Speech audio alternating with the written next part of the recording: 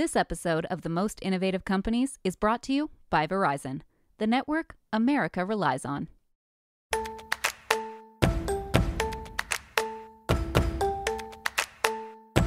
I'm Yasmin Gagne. I'm Josh Christensen. And this is Most Innovative Companies. On today's episode, Fast Company staff writer Pavithra Mohan on California's new minimum wage law. The Fight for 15 movement, which dates back to 2012, has been a key force behind raising the minimum wage more broadly across the country. Lyft CEO David Risher on a minimum wage compromise in Minneapolis. Our goal is to stay, but we also are not going to create a service that's terrible for riders and drivers. It's just not how a customer-obsessed organization works. And as always, keeping tabs. Is like Sexy Death on the Nile with Mandy Patinkin. But first, here's the download. The news you need to know this week in the world of business and innovation. Free speech rights for Americans hang in the balance, at least according to TikTok, as the bill that could ban the app passed in the Senate on Tuesday after the House of Representatives voted in favor of the bill on Sunday. U.S. lawmakers from the Democratic and Republican parties say that the app presents a security threat to the nation because China could ask the TikTok owner ByteDance to share the data of its 170 million U.S. users, which is kind of scary. But then you think about the people who could buy this app, and you're like, oh, yeah, sure. They can have this data. Yeah, that's great. Facebook definitely deserves all the data we've given them. Yeah, exactly. They didn't ruin an election or whatever. So now that the bill is passed, President Joe Biden now has the decision to sign it or not, which he has indicated that he would sign the bill. Clothing retailer Express filed for bankruptcy on Monday. Your wife's former employer. Yeah, I know. That's where she worked in Liz, if you're listening to this, she's not listening to this. I'm so sorry. I'm so sorry for your loss. This filing will allow the sexy business attire company to stay in business while reorganizing its finances. I can only describe their clothes as sexy intern, which is problematic in a lot of ways. But like when I was like 16, I was like, that's going to be me in an office wearing a cropped blazer. Another day, another Trader Joe's recall. No. The grocery giant. Yeah, a lot of these stories, the theme of today's... It won't stop me from going. I'm going there. They have good salmon. They have terrible produce. Yeah, the classic Trader Joe's experience is going there to buy ingredients for to make meals for the week and coming out with a bag of weird snacks. So many weird snacks. That's all it is. I can't do the produce there, though, which is probably good because their organic basil, that's what was recalled this past Wednesday. It was over concerns that it was causing salmonella infections. The basil was sold in 29 states and the District of Columbia, and infections have hit 7 of those states and affected 12 people. So the FDA is recommending, which feels like a big Do it. Yeah. Throw it out. If you have it, don't eat it. Yeah, throw away your Trader Joe's salad. This is a PSA. Yeah. So AI is all the rage in Silicon Valley. Not really news to anyone, but now it's coming to the Olympics. It's competing in the decathlon. It's going for gold in the women's freestyle 200-meter relay. Well, with the 2024 games just 100 days away, Josh, are you training? Oh, yeah, you know what? A shot put title could be yours. That'd get really good. Yeah, it could be. I was trying to think about, if I started now, is there any Olympic sport that I could get good at? Curling. Curling seems like the most likely one, but even all of this is an absolute no. Yeah. It's just all of these sports are so hard, but curling's definitely number one. Anyway. Organizers announced on Friday that they plan to use AI technology to identify promising athletes, personalize training methods, and improve judging. Some are excited about the technology's potential. Others are concerned. What a surprise. They're worried that the organizers' plans to use AI for security purposes could actually violate privacy. Probably. They're probably AI's going to figure out who's banging in the Olympic Village. And the answer is everyone. And finally, starting next year, Netflix will no longer be disclosing member count. The news comes with the release of their Q1 earnings report Thursday that revealed that net subscriber additions more than doubled. This decision is similar to moves made by tech giants like Apple, and investors seem to be fine with it, but we'll see how advertisers respond. When they started tracking households, did you have to buy a subscription? I did have to buy a subscription. Because I think that's probably why things doubled. Yeah, I mean, honestly, from a business perspective, good move. For a Josh's bank account perspective, bad move. Well, me and Luis I'm on my parents' foreign Netflix, and but we can only cast it from an internet browser. That's fair. VPN? Yeah. Nice. I know. I feel like a hacker when we use it. Yeah. I'm getting into the mainframe. And that's the news you need to know today. So, Josh, are you a Lyft guy or an Uber guy? I'm exclusively a Lyft guy. Why? I don't remember, but I stopped using Uber back when something happened. That we were all supposed to You were like, I'm stop taking using. a stand. I don't remember what it was over, but apparently Uber was bad for some time. And then I started using Lyft. And then I kind of never turned back because it's just as available. I'm too lazy to check prices. But you know what app I was keen on using back in the day? Juno. Do you remember Juno? I do remember Juno. Couldn't you pick up people on the way? There was a weird... Yeah, there was some different things, and it was a lot cheaper than the other ones, and shocker, it's no longer around. Surprise! Also, do you remember Via that basically reinvented the bus? Oh, yeah. That's no longer around because also... Revel, also this electric scooter company, now just is a Tesla car service. Yeah, basically. Yeah, it's interesting. But Lyft and Uber are the two that survived. What about you? Are you Lyft, Uber, switcher? I'm a switcher. Okay. And a switcher means, I guess, that I check for what's cheaper. That said, I did actually meet my husband in an Uber pool. Yeah, you've told this story before on the podcast. So you'd think I'd be loyal, but I'm not. Such a meet cute, but I'm sure it was less. No, way less cute than you'd think. It's like, sup? Yeah. Yeah, can I get your number? It was more just no. At the time, we were both going to the airport for Thanksgiving. Oh, okay. And we were both running really late and got stuck in traffic. And I was like, what terminal are you getting off at? Because I was worried. I was like, I need them to drop me off first. So, I mean, Uber, bringing people together. Yeah, it's true. But we'll get to rideshare services later in the episode in our second segment. But first, we've got a little bit more gig economy story going on. Yeah, we're talking about fast food workers who are often contractors. So fast food workers in California are seeing an increase in their paychecks. Great news. This is because of a recent minimum wage law that went into effect earlier this month. The law requires fast food chains like McDonald's and Starbucks to pay workers $20 an hour. It will also affect restaurants that have at least 60 other locations nationwide.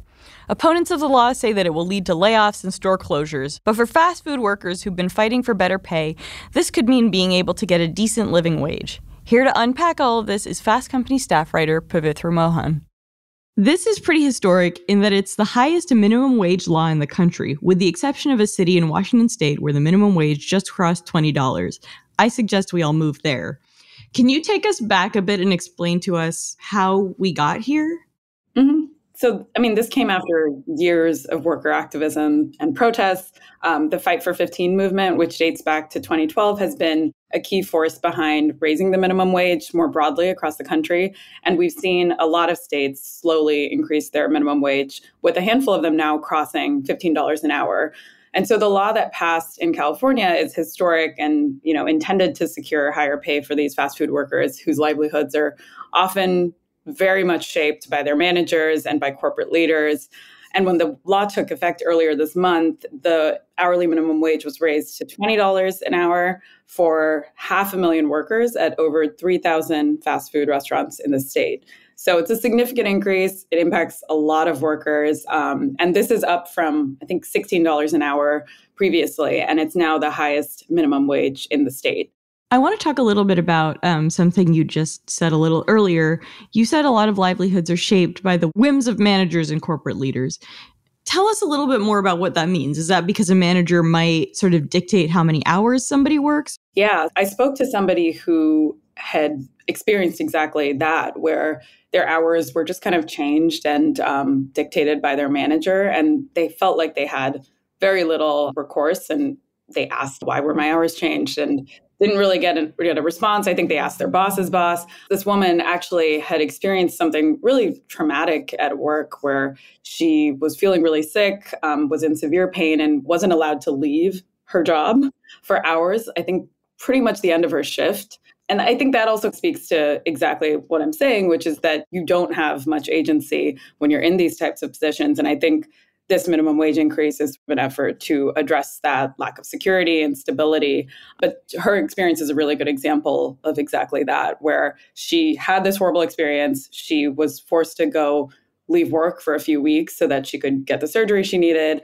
It turned out she had an ectopic pregnancy, actually, which can be life-threatening if it's not addressed. And so this was a really serious issue. And when she came back from those several weeks off, she found that her hours had randomly been reduced. And she asked several people, like, why did this happen? And basically got no response. That sort of thing happens. And there's quite a bit of evidence that not only do people get their hours cut arbitrarily, but they also face issues like wage theft. Yeah, it's interesting, I think, when it comes to scheduling, it's not like this increase is going to stop that from happening. It will just hopefully give people more money. Is that fair to say? We're already seeing that has been the response from some of these companies. And I should also note that there was a lot of pushback to this minimum wage law. A lot of companies said, like, we're not going to be able to afford this. We are going to have to let go of workers and potentially cut hours. And so it's not much of a surprise after that resistance that we're starting to see companies doing that. We've seen them cutting hours at least based on my reporting. Companies like Burger King, McDonald's, workers have reported that this is happening. And yeah, again, I think it's not unexpected from these companies, but I think there's a lot of evidence that indicates that when we've seen minimum wage increases in states like California and elsewhere, the outcome has not been as extreme as they've suggested it might be. Like, it's actually turned out to be good for the economy. There haven't been these widespread job losses. And I don't think we've necessarily seen that yet, even in this instance. But the law only applies to restaurants that have more than 60 national locations, right? So we're talking about your Burger Kings and your McDonald's, not necessarily like a small mom and pop local franchise. Right. And I think, again, that was, an intentional carve out, obviously. And now the sort of $20 minimum wage is different from the federal minimum wage, right? Yeah. So the federal minimum wage is still, if you can believe it, at $7.25 an hour. That's a cup of coffee in Brooklyn. Yeah. Yeah, absolutely. It's a latte. When I started, my first job was working for minimum wage for Walgreens this was in 2006. And I believe the minimum wage was like in the mid $6 ranges. So the fact that it's only gone up on the federal level, like, is wild. It has. And this is true of so many things, but like, we've seen progress on the state level that we obviously are not seeing reflected in the federal minimum wage. But it's tough because then it really depends on what state you're in. And while we've seen minimum wage increases across the country, it's really only a handful that have gone up to $15 an hour. So the majority of them are still well below that. And the progress is really, really slow. We're actually later on in this episode going to chat with the CEO of Lyft about a contentious issue in Minneapolis where they're trying to basically, Lyft is threatening to leave the city if minimum driver pay increases goes to $15 an hour. So this is sort of an interesting companion to that discussion. Yeah, certainly. I want to talk a little bit more about the response from fast food companies and their franchisees. You mentioned there's been pushback. What does that look like so far, and what can we expect? Yeah. Again, there were a couple of things that had already come up prior to this being passed and going into effect. Prices being increased was something that a lot of companies had said might happen. It has. So I don't think that's much of a surprise. But again, the thing that has come up quite a bit from workers is that they are seeing their hours cut. And I spoke to workers, not only like Laura, who I mentioned earlier, who had gone through this really horrible experience and is now seeing all of her coworkers' hours cut after the law went into effect. And I want to just note that the law went into effect literally April 1st. So this is just over the last few weeks that we're already seeing this shift. And then I spoke to another worker, Fernando Valencia, who had lost hours and shifts actually before the wage increase itself. And so again, this kind of goes back to that point that this is something that has been happening. I think companies often position these changes as something they have to do as a result of laws like this, right. But they've been doing it. And I think it's clear that that's not, a new thing. And so his experience really reflects that. And he had actually filed a wage theft complaint with the state of California. And he claims that after that, as retaliation, that he started to see his hours cut. McDonald's and Burger King didn't comment for this story, I should say, but these allegations of wage theft are not unusual at fast food restaurants in California. The Fight for 15 campaign has actually done a study of this where they surveyed over 400 fast food workers, and the majority of them had experienced wage theft. So again, these issues are not uncommon. And I think we've already been seeing companies cut hours in response to that. Fernando mentioned that he's seen many of his coworkers get their hours cut, and he's had trouble trying to get additional hours himself, even as the company continues to hire a lot of other workers. It's been, I think, challenging for a lot of these workers, and they don't necessarily feel like they have an option here and a way to get back those hours without taking a more extreme step like going on strike or something of the sort. I'm going to ask a dumb question. What is wage theft exactly? I realize in the context of this, it's really about cutting hours. But in terms of filing a legal complaint or what we're talking about, what's the scope of that? What does that look like in like the broadest possible sense? Yeah, that's a great question. And I should have clarified that, because I think cutting hours itself is not necessarily wage theft. I think in his case, Fernando's case, it was, and this is a common issue, where a lot of it is overtime related wage theft. So in his case, he was being asked to essentially sign into his shifts as two different workers so they could avoid paying overtime. That was the clause. That's so funny, because that's like so blatant. I know, incredibly blatant. Like he said that he literally signed in with like one thumb and then the other for two different workers, or to sort of count as two different workers. These two workers have remarkably similar thumbs, very soft. Right. So and this is apparently one of the more common forms of wage theft. It's not just that. There's many different forms that it can take. But yeah, to your point, it really kind of runs the gamut. So that's one I would highlight. I think another, it sometimes just has to do with like paid sick days and not getting what you're entitled to and things like that. So you mentioned the fact that fast food companies have been kind of cutting hours and doing these shenanigans for a while. But the minimum wage in California has been raised every year since 2015. Have there been any trends in that time from companies? Yeah, it's interesting because, again, like looking at the response to this increase, California has seen some of the biggest minimum wage increases over the years. And so there is some evidence to go off of when we're talking about what happens when you do this in a state. And so far, experts have said that the data indicates that there have not been these widespread job cuts, as I said. And in fact, these fast food restaurants have added like hundreds of thousands of jobs in that time. We haven't seen the sort of extreme outcome that a lot of them, I think, had suggested we might. And granted, like the minimum wage has not gone up to $20. So obviously that is a big shift. And typically these minimum wage increases are a lot more gradual. Like they kind of go up slightly every single year. So it's generally progressive and it doesn't just sort of jump like this. But so far, it has not been cause for alarm. So I want to talk about the larger trend that the minimum wage is getting higher. How does this law that you reported on sort of play into the larger movement? Is there anything we can look forward to? It fits within this broader theme. That's not quite the right word, but this broader sort of rise in minimum wage during the last decade, I would say, which is really when the Fight for 15 movement kind of picked up steam. I think dates back to 2012. And since then, we've seen it sort of spread to different parts of the country. And so in recent years, we've seen hourly wages go up, of course, in California, but also in states like Washington and New York and New Jersey, as they've phased in these minimum wage laws. You see a slight increase year after year, and then eventually you get to that $15 an hour. So right now, I think the minimum wage has surpassed $15 an hour in 7 states and Washington, D.C. And what's interesting is it is largely the states that we think of as more progressive, the California, Washington, Colorado, those types of states, but also the states with higher cost of living.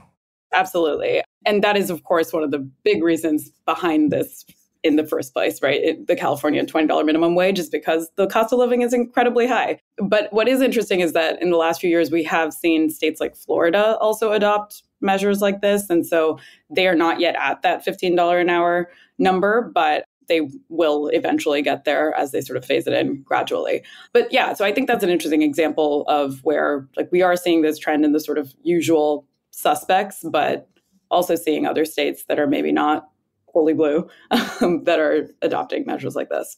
This is probably just a sort of segue into our next conversation, but I'm curious, is there a difference between somebody who's employed full-time and the minimum wage versus gig workers? No, that does make sense. I think a lot of these workers actually, and even one of the workers that I spoke to is not working full-time at McDonald's. Actually, he is like working there 1 day a week and actually took on another job because he was getting his hours cut and not able to get more hours.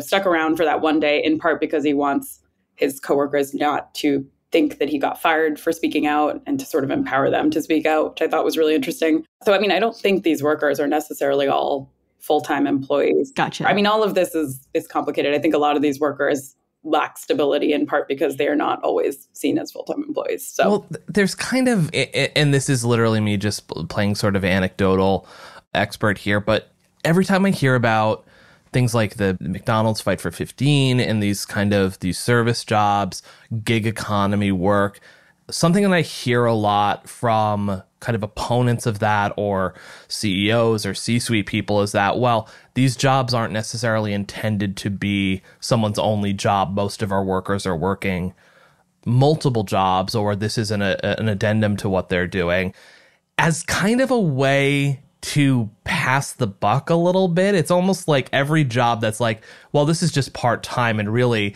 they're doing something else that should be providing for them, but no one seems to be taking responsibility for their workers in a way in this level.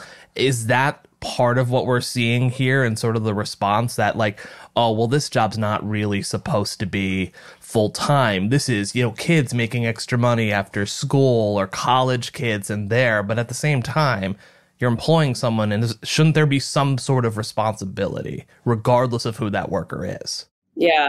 I think that's been a really common narrative, right? When we're talking about fast food workers in particular, I feel like this law is very much a response to exactly that idea that like they have several jobs. Like, why do you need to increase the minimum wage? And I think it's apparent that that is not, in fact, true for a lot of people. For a lot of folks, this is their full-time job. And I think in some cases, even if it's not, they want it to be, right? Like there are workers who are asking for more hours and asking to not have their hours cut.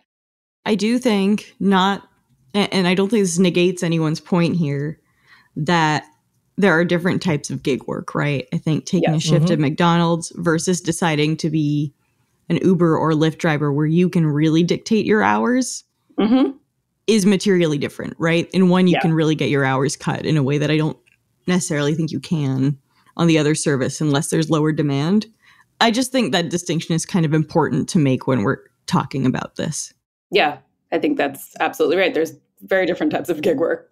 I think in the larger sense, though, just kind of like what's a company's responsibility to their workers, regardless of that, in the broadest possible sense, it doesn't take the same form. But I think the kind of thing that I'm harping on is just is I think indicative of like a larger lack of respect for a certain type of worker. Yeah. Also, this work is physically taxing. I think that's another thing people often forget. Yeah. And these are workers that were, a lot of this is coming off of like during the pandemic, these are workers that were forced to go to work, right? And I think we're seeing some of these gains as a result of that and the fact that it highlighted what their working life is like. And I agree that there is this desire to sort of see it as like low skilled work, right? And to say that like they don't deserve to be paid more. And I also would just say like a lot of these workers are women and people of color and the kinds of communities where historically there's been less interest in seeing them get these gains. Thank you so much, Pavitra. We're going to take a quick break, followed by my interview with Lyft CEO David Risher.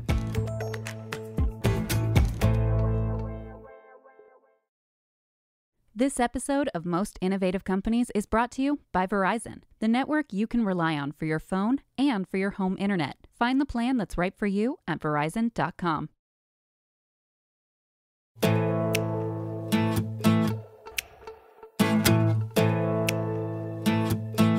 When Lyft CEO David Risher took the helm of the rideshare company from co-founders Logan Green and John Zimmer a year ago, his mandate was clear. Create a sustainable business by getting the perennially second-place rideshare company to stop bleeding money. The former Microsoft and Amazon executive laid off more than a quarter of the company's workforce last April and exited ancillary business lines like car rentals. That's helped Lyft lower the prices of its rides so they're in line with Uber's. It's all part of what Risher calls his key strategy. Customer obsession drives profitable growth. You may have heard that from someone like Jeff Bezos, his former boss at Amazon. Anyway, all of his moves are paying off. The company reported that it was cash flow positive in the fourth quarter of 2023 and says that trend will continue for 2024. Risher is now facing one of the biggest tests of his growth strategy in a standoff with the Minneapolis City Council, which is pushing to remove rideshare companies' exemptions from the city's minimum hourly wage, which is just over $15. Lyft is now threatening to leave Minneapolis, along with rival Uber, unless the city accepts a compromise. That compromise would equate to paying 89 cents per mile, or roughly 49 cents per minute. What happens next could set a precedent for the way drivers are compensated in other cities and states. Risher came to the studio to talk about the company's future in Minneapolis, whether self-driving cars will transform the industry, and what he learned heading up U.S. retail at Amazon under Jeff Bezos. I want to talk about your earnings first. I won't bring up the typo. Seems like that was really rough for everyone. But in your earnings, you said Lyft would generate positive free cash flow for the first time in 2024. That's right. What did it take to get there? That is a great question, and the answer is a lot. Yeah. A lot. So, I joined almost exactly a year ago now, and my mantra from the beginning has been customer obsession drives profitable growth. So in order to make that come true, first of all, we had to cut some costs because you can't, if you want to make sure you're pricing at the right level, if you want to make sure drivers are getting paid at the right level, you got to make sure you can afford it. And so we cut about $300 million, a little bit more of cost. That was very hard. That was laying off a quarter of your workforce? That's right, 26%. Yeah, really hard. How did you approach those layoffs? By saying exactly what I'm saying now. You can't be a great company if you can't afford to focus on your customers. And we couldn't afford to have our drivers earn what they need to earn in order to make a good living, for example, or for our riders to be able to, not actually have to overpay for a ride. So it really was that. Did you cut any specific sectors? Did you cut a layer of management? Because that's what it seems like. Like, how did you think about making cuts and still letting the company grow? Yeah. So it was two things. And it's really interesting if I put myself back on sort of day one. It was, okay, we're really going to focus primarily on our rideshare business, right? John and Logan, the CEOs and president and founders, as one does over time, they got themselves into a whole bunch of different things. And we said, you know what, let's stop doing a whole bunch of different things. One of the things I said is, Everything, Everywhere, All at Once. It's a great movie. It's not a great strategy. Yeah. You really kind of have to focus. So we focused on rideshare, number one. We really focused on our riders and drivers and tried to figure out what it was going to cost us to be able to run the business efficiently. And then we looked at the things we were doing that didn't really kind of achieve that objective, and that's what we ended up cutting. What were some of the ancillary businesses you got into that you realized just weren't going to work?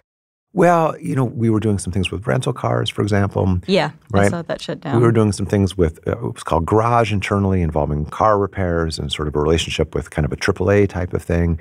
And it's interesting that you call them businesses. The truth of the matter is they were more product lines that we were sort of exploring, but they weren't actually earning any money, and they were actually being quite costly for us. So it was really everything that didn't really focus on bringing riders and drivers together to get people where they need to go, to help drivers earn more. Everything that wasn't that, with the exception of bike share, which is a very important part of our business as well, we said, you know what, we just have to move on. I remember when rideshare companies sort of first burst onto the scene. And the idea was, by this year, self-driving cars were going to be real everywhere. You guys would print money. That's obviously not really the case, but you do have a self-driving program. Yeah. Tell me what the future looks like there. Let me actually go to the other side of that for a second, the print money side, which, by the way, only the Mint gets to do that. So that's actually not our business model. In our businesses, you're really disciplined about cost.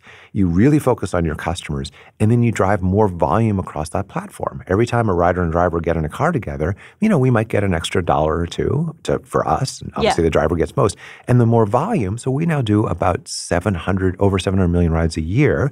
If you do 700 million rides and you make money on your rides, you actually start to make money. Just to make it clear, there's no world where every single person wants to have a car without a driver in it during a snowstorm, during a rainstorm, during a time where self-driving cars aren't, anyway. So there are all kinds of things that are going to make the progress of that sort of slow and maybe not 100%.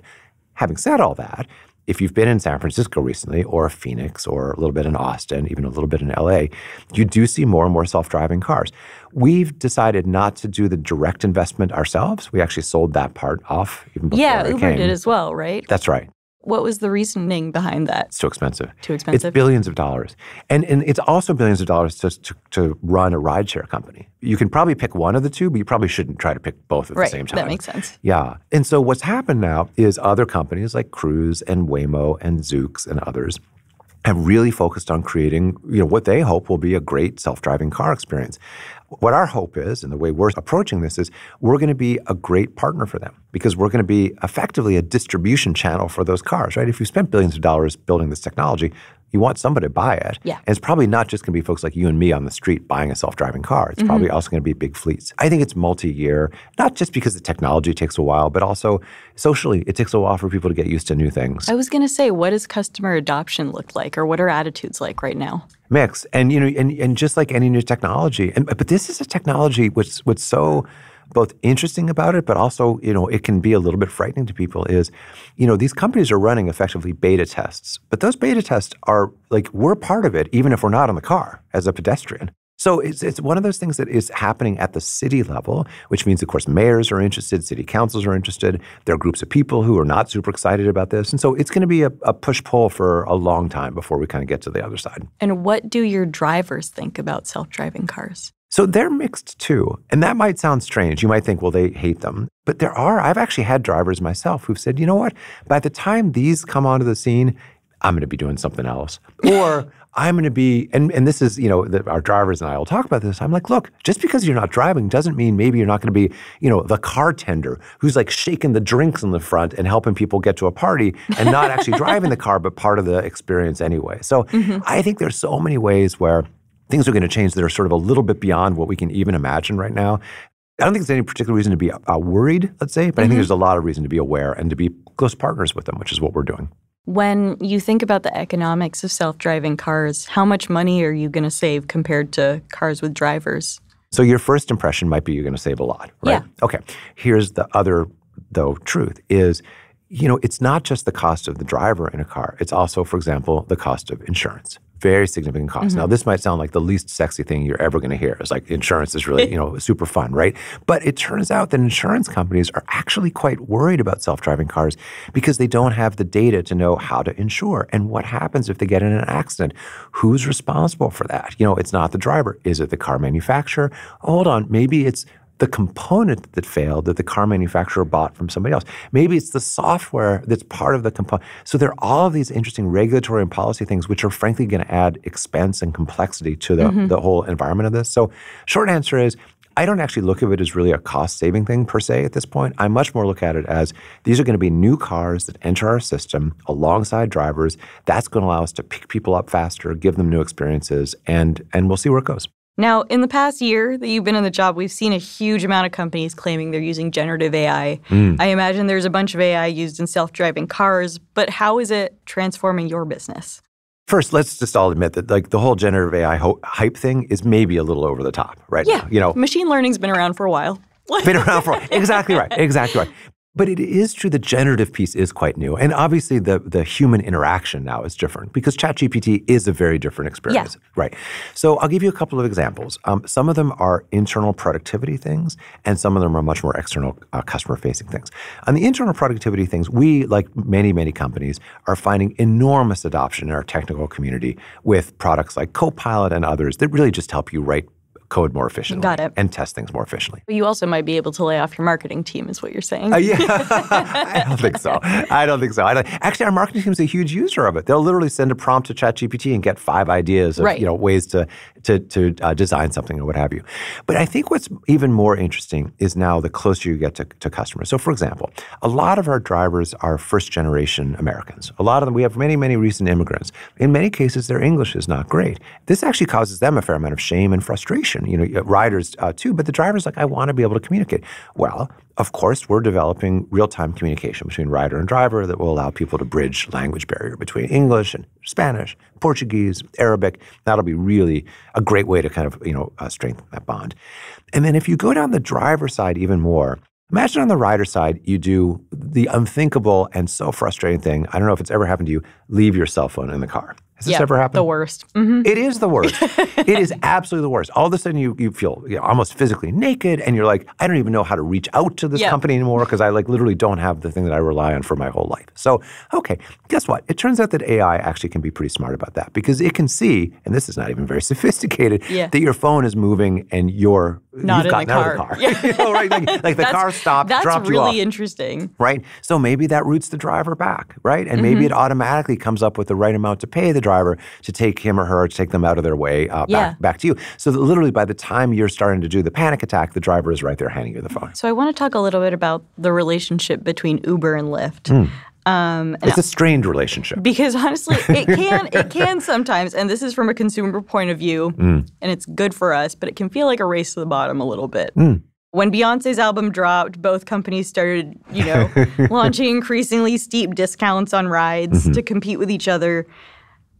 How do you think about competing with them? Because I guess you're fighting with them on a sort of government level. You're both on the same team to some extent. But in the marketplace, you fight for drivers. And riders. Yeah. I mean, I think you've laid it out nicely. I think in terms of policy and even insurance and some other things, actually we have more in common than different. That's clearly the case. Because we're both trying to create a new industry that's a profitable, healthy industry that treats people well and so forth. And both companies are trying to do that. Now, when it gets down to the day-to-day, I mean, it's I don't want to say, what do you want to say? Cage match. Yeah. Right? And the Beyonce example is a great one, right? They came out with this 16% off thing, and our marketing team just went bananas with it. They literally, they sort of took pictures of themselves asleep in bed at night, peacefully feeling like this is a big, fat nothing burger. Yeah. And the internet agreed. The internet was like, you know what, Uber, you kind of overpromised on this one and underdelivered. And so, so we came out with a 50% coupon thing and then actually a 60% thing. I got involved in the mix. And it was kind of ridiculous. But what was fun about it was watching the community, both, I believe it's called the Hive, the Beehive. The Beehive. So the Beehive just went bananas, and they're like, oh my God, it's so great to see Lyft showing up in a way that felt really authentic because it's true. I remember the album dropped, I think it was a Thursday night, Friday morning. It was roughly midnight West Coast time, I think maybe 3 a.m. here, something like that. And so I was actually listening to the album. I was literally listening to Jolene, Beyonce do Jolene at the same time. And I'm like, this is an amazing album. Anyway, that's just me. But meanwhile, our social team is going nuts saying the internet is just completely on fire with all the different ways we're showing up for Beyonce fans and the way that the competition isn't. And that for me was an exciting moment because it allowed us to show our values. We're about bringing people together and tapping into community and all that. And they're about something else. Now, on the economics, it costs a little bit of money, but oh man, the goodwill, the number of people we got who signed up, who follow us on social media, the amount of, as they say in the business, unpaid media we got for it, more than made up for it. I would describe myself as a switcher, which is I just check which one is cheaper and go with that. How do you convince someone like me to stay with Lyft? So I love this question because it gets to, I think, a really kind of fundamental point. The first thing you have to do is for switchers, you just got to show up, right? So when you're switching back and forth, I want Lyft to be no more expensive, maybe even a little less expensive. I want us to pick you up just as fast as the other guys, maybe even a little bit faster, right? And that is our goal, right? So as a rider, you are a woman, okay? We launched a product about 6 months ago now, a little longer ago, called Women Plus Connect. And that allows you as a woman rider to request getting a woman driver and vice versa. It works in both directions. That's an example of something where if that's important to you for reasons of comfort or safety or just mood, whatever it is, it turns out we're the only game in town, right? Yeah. So then you're not going to switch back and forth. You're going to say, I want to pick Lyft. Now, by the way, it turns out that that's been a very popular feature. You can see on social media people's responses to it, and I can see it in the data. I can see the number of women drivers signing up to drive with us now is going up day by day because they're saying, this is the experience I want. So that's part of our job is to be customer obsessed, first do the basics, and then start to create products and services that really are different. How else are you persuading drivers to? A whole bunch of different ways, and I can give you a very specific example. So we launched a product called, it's the 70% earnings guarantee. We call it the new pay standard. And one of the areas that drivers get frustrated by is they say, gosh, I picked up a rider, and they told me they paid $30, and I only got 10. What's going on there? That's very, very frustrating. Yeah. Right. So, and that is frustrating. Of course it is. So we said, look, okay, let's look at that. Let's look at why that happens, when it happens, and what we can do about it. Because it's not our model. Our model is not to pay small. Our model is to pay as much as we possibly can. So what's going on there? So we put in place a guarantee a couple of months ago. We're actually expanding it nationwide over the coming weeks. And it guarantees that every week, if you as a driver make less than 70% of what riders pay after some fees like insurance and stuff, we'll top you up. We'll top you up. And so it's a 70% floor. You will always make more. By the way, most drivers make about 87 cents on the dollar using this same math, but sometimes it's less. And our driver sentiment has changed by 20 points in terms of how fairly do you feel paid through the Lyft platform. It's gone up by 20 points. So I want to actually talk about fair compensation. Yeah. In January, members of Minneapolis City Council introduced a bill that would remove Uber and Lyft's exemptions from the city's $15.57 per hour minimum wage. My question here is, why don't you want to pay drivers that minimum wage? We do, and we already do. But it's a little complicated, and it sort of goes down a bit of a path. So when you're a driver on Lyft, you literally are getting a choice every single minute. Do I want to take this ride? Do I not want to? First of all, when do I turn the app on? When do I take it off? But second, you get a steady stream of rides, right? And you choose the ones that you like, and you don't choose the ones that you don't like. By the way, often, just like you as a rider, you've got multiple apps. You've got Rider, you've got Lyft, you've got Uber, you might even have DoorDash and something else. So when you're on the clock with Lyft, in other words, literally going to pick you up, picking you up and moving you around, on average, drivers are making, and this is nationwide, but it also is roughly true in Minneapolis, you're making about $30 an hour gross, about $20 an hour net. And what net means is after gas, maintenance, all of these things. Okay, so that's obviously more than minimum wage. But let's be clear, that's only when you're on the clock, right? That is a true statement. Like in other words, and so if you're waiting for your next ride, it's true you're not making that. By the way, oftentimes you're then driving for Uber. Like you're literally going back and forth. Drivers actually they tend to do pretty well. Let's just start right there. And that's something we pay a lot of attention to. Now, what's happening in Minneapolis is they're saying, well, we want to set a wage that's much, much higher than that. Much, much higher.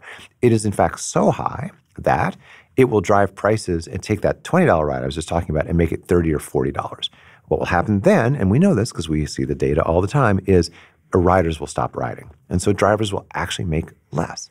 And it sounds counterintuitive. You're going to pay them more, but they're going to make less. Sure, because guess what? No one's going to take the $40 ride or the $50 ride to the airport that used to cost $20. So we're saying, guys, it's not that we want to be jerks about this. It's not that we want to fold up our table and go home. We just don't want to create a system that is bad for riders because it's too expensive and bad for drivers because they're going to make at least 20% less. So we've offered a compromise. They're in the process of looking it over. I hope they'll say yes. They've moved the date, I think, to July 1st now that they'll stop. Our goal is to stay, but we also are not going to create a service that's terrible for riders and drivers. It's just not how a customer-obsessed organization works. Maybe I'm not understanding this, but I saw the median driver pay in Minneapolis and nearby St. Paul, according to a government study, was $13.63 after expenses. And it seems like they're trying to raise it to about $15. Why does that mean that customers like me would pay $10 to $20 more? So first, not to sort of go into weird technical weeds, but the way they calculate those costs, I would say it's disingenuous because they're basically assuming that a new driver is coming in, buying an entire car just to drive for Lyft, and that's not how the world really works. The world really works. Most drivers, it's a second job. It's maybe 10 to 20 hours a week. They're using a car they already have. And so the expenses they have are not the full cost of owning a car. The expenses are what's the additional mileage, the additional depreciation, the additional maintenance, the additional cleaning, the additional gas. All of those are expenses that are absolutely associated with rideshare. And using that method of calculation, we're talking more like $20 an hour. So that's the first thing. The second thing is when you start to raise fares, which you would have to do in order to raise the pay for drivers even more, fewer people will take your service. And so the calculation that we've done suggests that fares will go up at least 20%, maybe more. And if fares go from $20 to $24 or from $30 to $36, fewer people take Lyft. And what happens then? The fares go up more. The fares go up more. drivers actually drive less and the drivers actually make less money. Do you think that $2 or $4 really makes a difference? I do. Yeah, and it's not just I think. We know. Like we do this, so we give 2 million rides a day. In those 2 million rides, we can change by a dime and we can see how much people stop riding as a case. People are very sensitive. Maybe this is the same quibble you had with the calculations, but the same study from the Minnesota Department of Labor found that drivers in the state were 3 times more likely than other Minnesota workers overall to require assistance like food stamps or Medicaid insurance coverage. I mean, doesn't that suggest that they're not making that much or enough money? So the compromise that we've actually put forth, actually they put forth to us and we've accepted, increases their earnings for sure. So increasing earnings, if you do it well, if you do it thoughtfully, is a super good thing for everybody. A super, super good thing for everybody. So I don't know that particular part that you're quoting, but I can absolutely tell you, like the compromise that's in front of them right now, which does increase driver earnings, seems super good for us. And then on the point of benefits, we are absolutely happy to offer more benefits and offer drivers new ways to get benefits than they have today. And that's really what our focus to be, rather than on trying to raise the rates such that people are going to not find the whole value proposition working anymore. So you've threatened to leave cities before as kind of a lobbying tactic, or I feel like it's like a game of brinksmanship to some extent. Tell me about your lobbying strategy. Yeah. So really our lobbying strategy is to help policymakers understand that the gig economy is here to stay and that the drivers really do, this might sound serving, but it also go talk to drivers, that it fits in their lifestyle. So again, the vast majority of drivers, over 80%, are doing this. Why? Because maybe they're between jobs, right? They've just lost their full-time job and they need a quick way to earn money. There are very few jobs where you can come into a new earning opportunity and within 48 hours be earning money. Or they're doing it part-time to work with parental care or child care or something else in their life. Or they're doing it part-time to interleave with a W-2 job, a full-time job that maybe only employs them 25 or 30 hours a week. I've actually met a driver like this just recently who said the maximum I can make number of hours I can work a week at my other job is 29 hours because of some weird benefit thing, whatever it is. So I use to supplement my income. Or it's recent retirees who say, I'm going crazy at home. I want to get out. I want to be part of the community.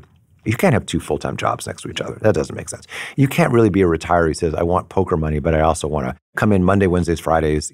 So that's a big part of it, is saying this flexibility and control really, really works. And yes, there are trade-offs. It is true. It's not guaranteed in the way that a full-time job is. Of course, unlike a full-time job, we don't typically fire you either. It's a new set of work, and it's really important, last thing I'll say on this, for the economy, for individual peoples, for communities, but also for the economy. It's a way that sort of buffers all the weird, recession and kind of boom-bust cycles because it allows people to enter and exit the economy. So it helps millions of people, make money every single day. And so let's embrace it and figure out how to move it forward. Are you primarily talking to state legislatures at this point?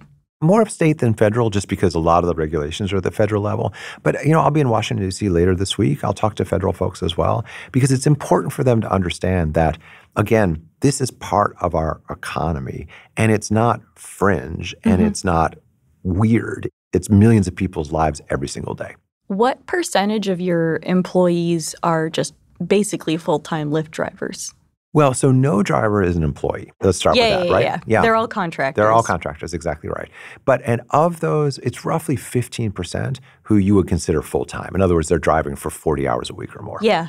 Yeah. Do you offer them any benefits? It depends. And the reason I say that is because it's very, very state by state. So as you probably know from your personal life, insurance is different. Healthcare systems are different. Kaiser's big here, Aetna's big there, and this sort of stuff. So but I can give you a very good example. So in Washington State, we actually kind of brokered a deal, in fact, with organized labor that allows drivers to plug into a benefits program.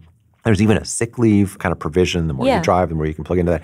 And that's really the model. If I could look at one state right now and say, gosh, let's do this 49 more times, it'd be that Washington State model. Right. That makes a lot of sense. I want to come back to the argument that sort of rideshare companies say that higher wages for drivers might increase cost and lower demand from riders. Which in turn would obviously decrease the amount of services available. Just talking about price sensitivity here, how big does the price sensitivity gap have to be before somebody just closes the app and decides not to? And it might sound funny. It literally can be as little as a nickel or a dime. Now, most people don't, right? But you can see it every single day prices go up.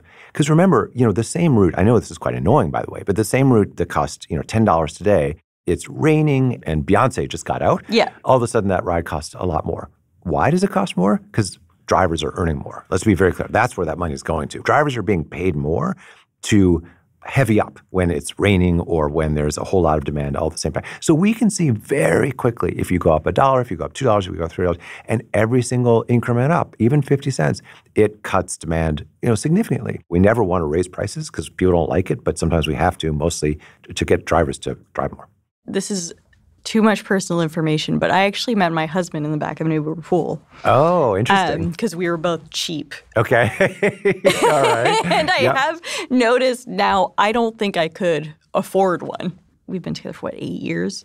Congratulations. Prices are really different now. They are.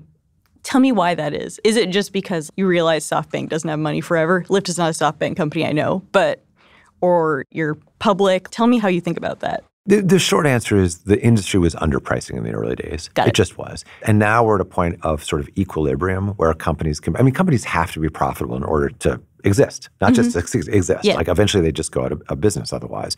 I want to go back to the Minnesota City Council. They've pushed back, the date to July 1st for all this stuff to go into effect. What needs to happen for Lyft to stay? And I'm also curious how your actions in this case might set a precedent for how you act. All that has to happen right now is they just have to say yes to a proposal that they actually co-authored, they in the state. And here, to be honest, I'm a little far away from the details, but there have been sort of proposals and counter-proposals. And we went to them a couple of weeks ago now and said, basically, this current proposal that's on the table, we'll sign it tomorrow. So that's all they have to do. Now, if they don't, then we're going to leave. And again, the reason we'll leave is because we don't want to create a service that's bad for riders and bad for drivers.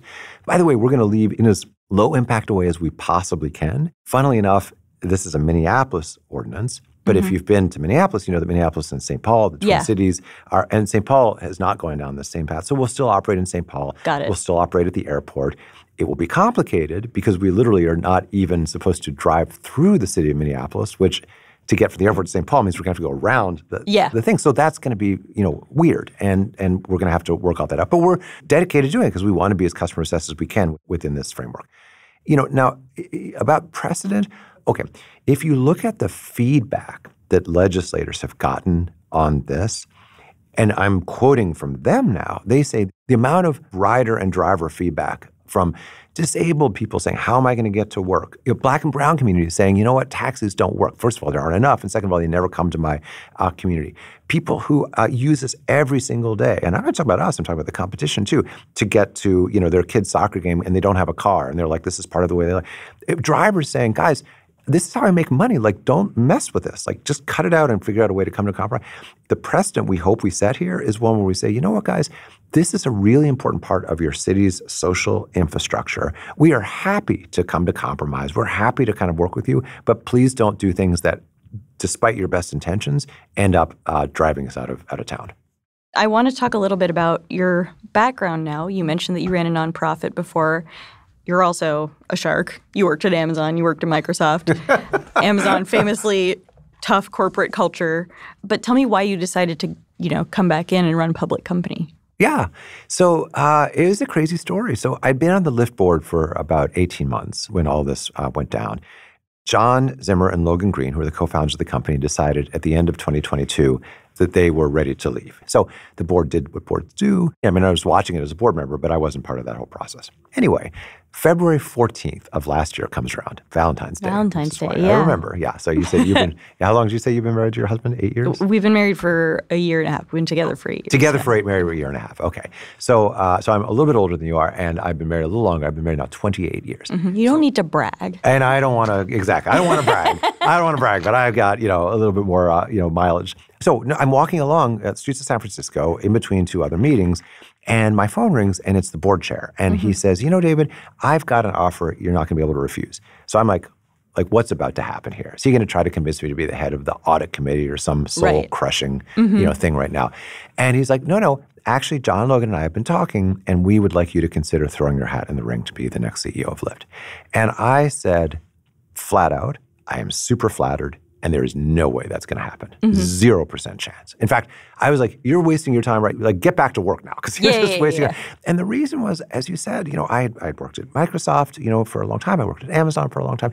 But I was now running a nonprofit that was getting kids reading. And this is something I've been passionate about for many years. And I have a great life. And I said that my life is amazing. I get to work super hard at something I'm very passionate about. Anyway, he said, look, why don't you think about it? And then, by the way, they said, oh, just to be clear, you're not getting the job. You're applying for the job.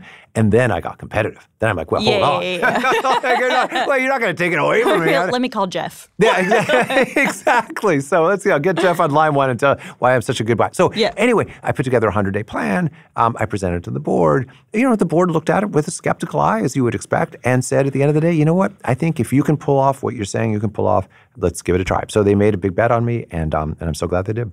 There were a bunch of new things with this job for you, right? What were some of the things you brought to the table, and where was the steepest learning curve? So first of all, customer obsession driving profitable growth, that's a winning strategy. It's hard to find a company where it's like, let's be less customer obsessed. We think that's a better way to go. Another thing is using technology at scale. I had learned that at Microsoft. I learned that at Amazon. Lyft has incredible scale and uses an enormous amount of amazing technology. That's something. But you know what? In the end, some of the biggest learnings I had that I brought to this were lessons. Something I can't stand. People using the word learnings. Oh, yeah. Good point. Why was I saying that? It's not a real word. 100% right. No, and yes, I super appreciate that. You can cut that if you want to, or you can keep it as a little object lesson. Sorry, that was such a jerk thing to do. Lessons. One of the lessons, thank you very much, that I learned was the importance of leading with purpose, bringing people together. The importance of the team. Oh my God, you're only as good as your team. And I had to come in and make some changes to the team, but now I've got an amazing A+++ team. And I actually learned how to do that actually at World Reader in a lot of ways, where we're getting millions of kids reading on using technology. So it was sort of surprising the amount that I was able to bring from my past and sort of redeploy, even though the context was different. Well, this was great. Thank you so much for coming on our show. Oh, no, for sure. And you taught me a good lesson today. So I appreciate that.